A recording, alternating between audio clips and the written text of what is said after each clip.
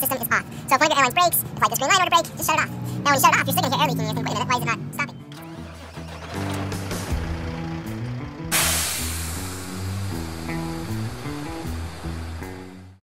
I want to explain how the Meritor tire inflation system works in this video. I'm going to use one of my tanker trailers because it's really easy for me to crawl under there. But if you have a dry van, a flatbed, a reefer, a whatever, they're all the same system. So you can know that these principles apply to you as well. First thing that I want to point out is tire inflation systems do not mean that you don't ever have to worry about your tires. They are systems that can fail. So please don't just assume that you never have to check your tires anymore because you have a system. No, these are a backup to help you just in case, but you still need to check things. Okay, so again, this is the Meritor PSI system. If you have a Hendrickson, it's pretty much exactly the same thing, but we do have a video for the Hendrickson system as well. You can check that out if you really want to. First thing we're going to talk about, the white light. What does it mean?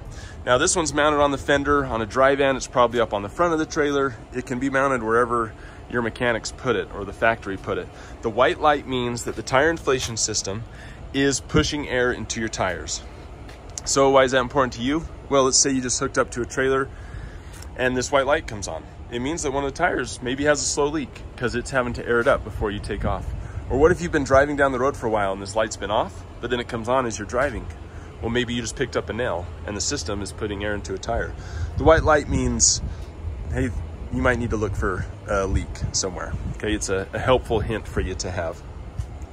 Next thing to know is when you do hook up to a trailer, this has to get, excuse me, to 100 PSI before it will start airing up tires.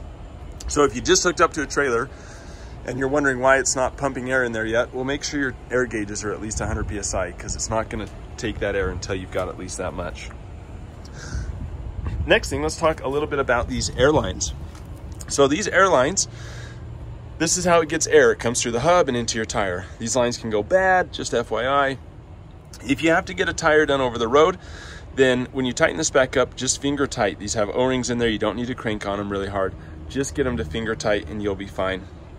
Another thing to know about it is if you ever wanted to double check your system, because like I said, they're not perfect and it's a good idea once in a while to check in this, you can take this off the hub.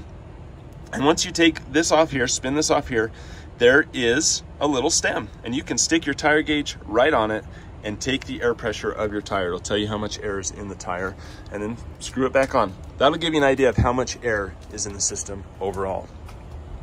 Next thing I want to cover, what if something happens, like what if this airline gets broken?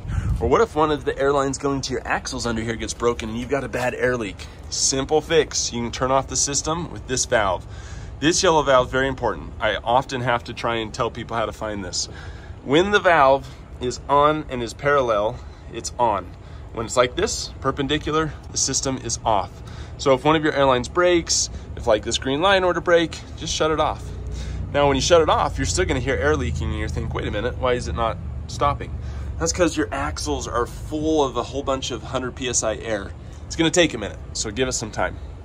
If you get a blowout, I often have guys say, hey, I blew out my tire, now I have an air leak. Well, probably it's because the air system's trying to push air into your tire, which has a huge hole in it. Just come and shut this off, okay?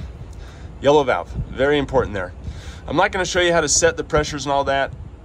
That's something that, let the mechanics handle that.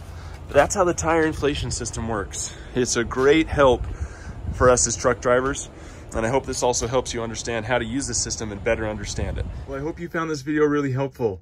If you want to, click right down in here. This is the subscribe button. That'll give you more of our helpful videos. And then after that, come over here and click here for more of our videos. Remember, truck drivers are American heroes. Let's make truck drivers great again and keep on.